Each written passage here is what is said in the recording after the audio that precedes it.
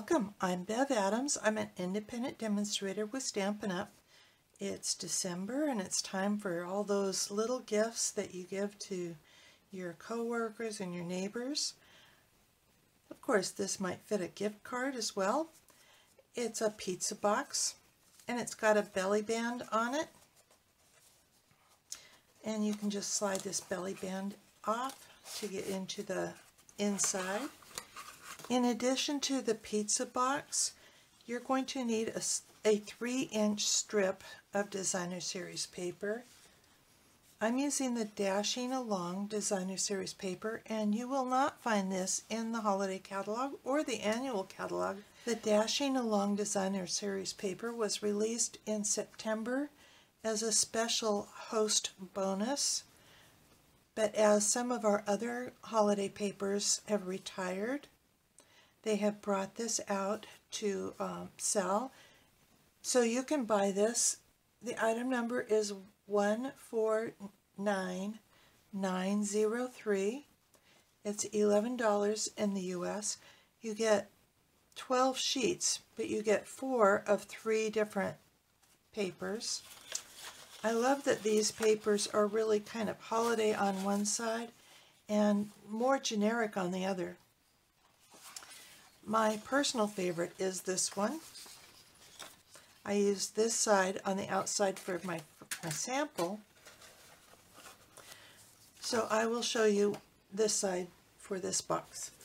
The first thing we need to do is assemble the box. So look for the side with the hole in it. And we're going to have that be the bottom. The first thing you want to do is crease all of the score lines.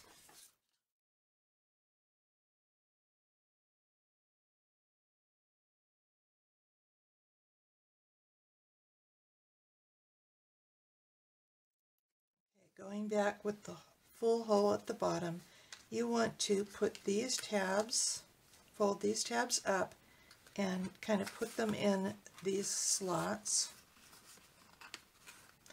This part's going to go over the top and hold those down, and this also goes in those little slots. Fold those down, and then these tuck in. This tucks in as well. The next thing we want to do is wrap our Designer Series paper around. I chose 3 inches to make the best use of my Designer Series paper. This box is actually 3.5, so if you wanted to cut your paper to 3.5, that will be pretty too. Line up the edge with the bottom of the box and just kind of wrap and finger crease as you go around.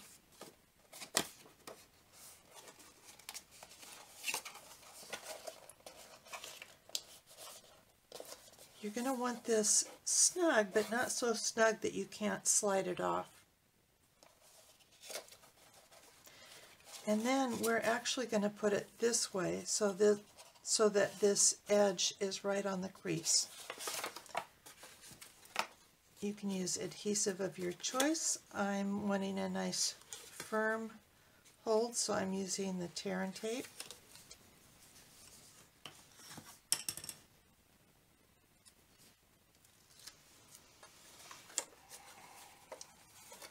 So this is the top of your box. We're going to want that on the bottom of the box. The one that doesn't go the full end goes on the inside. And then this will end up at the edge. I have some of the Cherry Cobbler cotton twine from the Festive Farmhouse cotton twine. And I think this stuff is just wonderful. It's so soft. I'm going to just put a little bit of adhesive on the middle,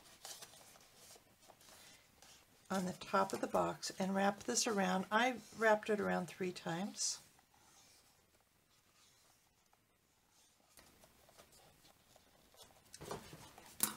I'm using the 2 1/4 inch circle punch to punch this out. It's really just giving a little bit of stability and strength to the doily, but I think it also gives a better solid background to the doily if you've got paper like this. These pearlized doilies are just gorgeous. If you don't want the pearl, you can just use the other side. And we're going to be covering up the center of it so it doesn't hurt to just stick it on here. And I think you'll find that it matches that kind of inner circle pretty well. Putting this on with a couple of dimensionals.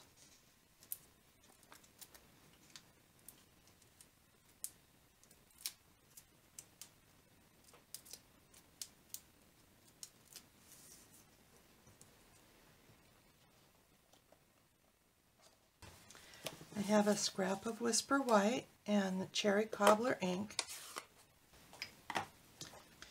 and I'm stamping it with For You from Cake Soiree. I think it's a very elegant font. And I'm punching that out with a 1 3/8 scallop circle punch.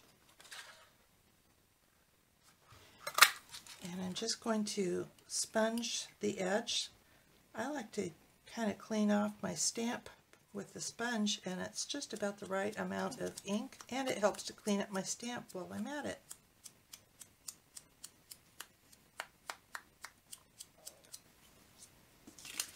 Put another couple of dimensionals under here.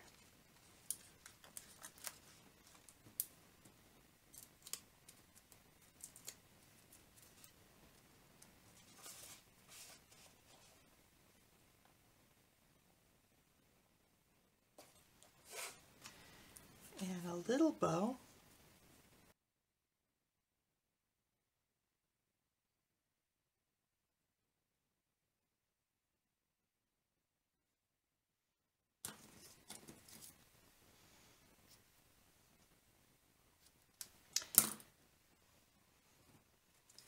And just put this on with the glue dot. And I kind of pinch the glue dot under the baker's twine.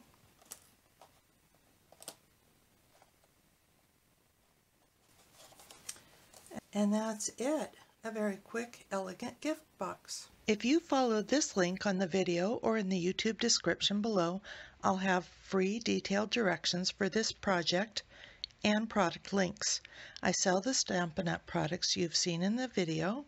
Just click the links for products you'd like to purchase and you'll be taken to my online store at Stampin' Up! I offer lots of resources at bevadams.com. Click on the Home button under the banner. Click the Shop button to find specials from Stampin' Up! And shopping strategies to make the most of your money.